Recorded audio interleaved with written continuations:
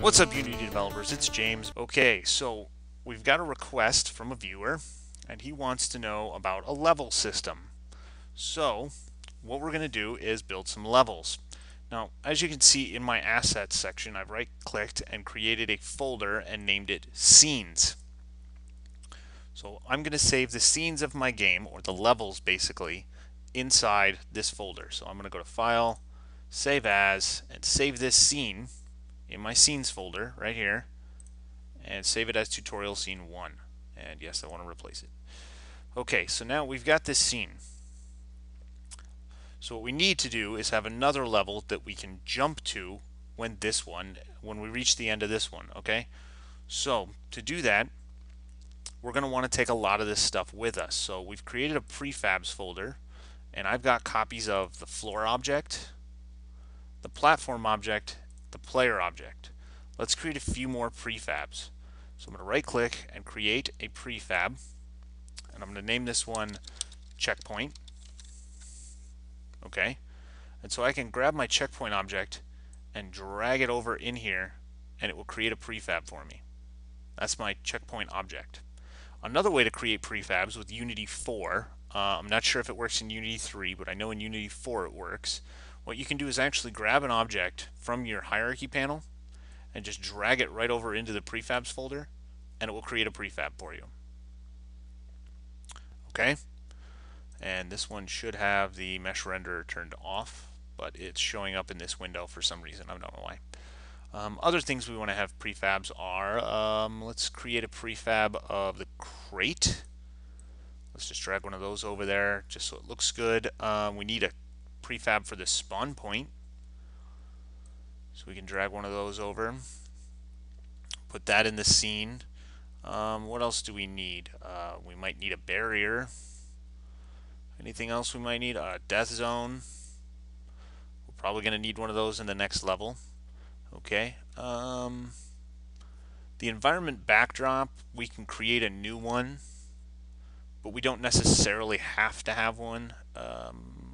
I think that's good. Let's go ahead, and now that we've got our scene saved, we can go to File and New, where is it? New Scene.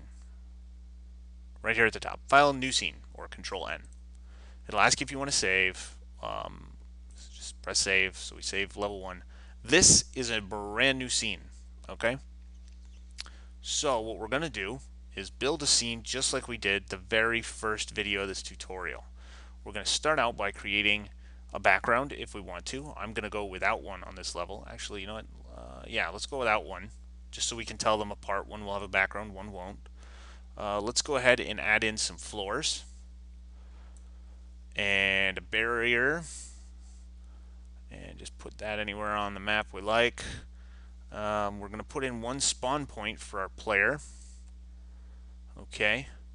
And then let's add in another barrier, so we can just control duplicate this one, control D, just throw that barrier in there and move this one over so it lines up on the edge there. Let's go ahead and add in another floor as a ceiling for the player.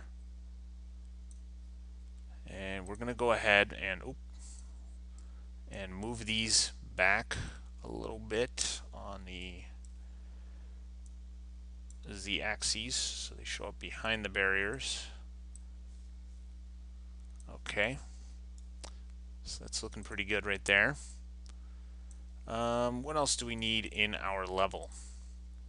We need a player when we first start, so let's go ahead and drop one of those in there. And let's put in some platforms. Let's make a vertical moving one over here in the corner. And we're going to set the position of that on the Z to 0. We can set the player's position on the Z to 0. We want the main camera Z position to be -10. That's fine. We're going to switch the camera settings to orthographic, size 10. Okay. This platform we're going to move vertically, and you can set your level up however you want. I'm going to make it move vertically 10 with a step of 0.02. Okay, so we can move that down because it's going to go up 10 units. let's go ahead and actually move this up out of the scene there. Let's create another platform from our prefabs here, one that's near the player, and we can reset the Z of that to 0. You can see it shows up, and then we can go ahead and set this one to a, we'll just leave it static where it sits. Okay. You can't really see the floor right now because it's outside of the main camera. Actually, I think it's, yeah, the camera's set. Oh, the background is way far off.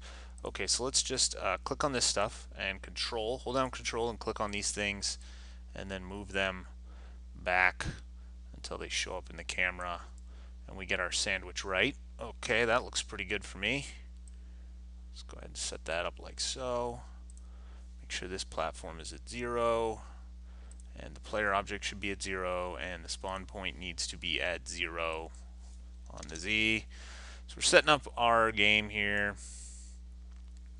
We're putting in all kinds of stuff. Let's go ahead and add in an enemy just right here and set the Z on that to 0 again. Okay, now you'll notice there's something about this scene that's different from the other scene. One, it's a lot darker. Okay, now the reason for this is because in scene 1 we had a directional light. There's two ways you can do this in a 2D platform tutorial. You can set up a directional light like we have in scene 1, or you can go into Edit, Render Settings, and change this ambient light to a flat white. And that will make sure that everything is just as bright as if it was getting hit by direct sunlight all the time. Okay, so we've got an enemy in there, and we've got this and all that stuff. Is there anything else we should add in? Maybe some crates if we want to. This level really isn't big enough to have checkpoints. Let's see, I want to put it right up on top of this platform and set it also to, let's go with 2 so it doesn't run into our player. Okay, so we've got a crate and some other stuff and no background, but the shadow effect still looks pretty cool. So we can go to File and save this scene in the Scenes folder, and we're actually going to name it Tutorial Scene number 2. Okay, and then save.